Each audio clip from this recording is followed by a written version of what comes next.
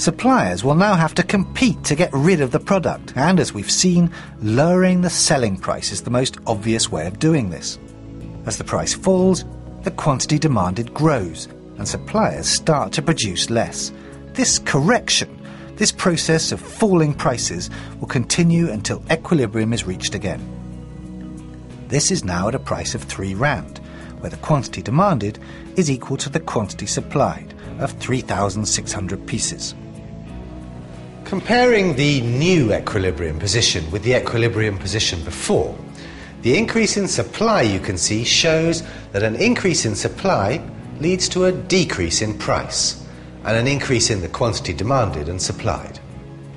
To summarise then, any factor other than the price which increases the supply of a good or service will eventually cause the equilibrium price to fall and the equilibrium quantity to rise.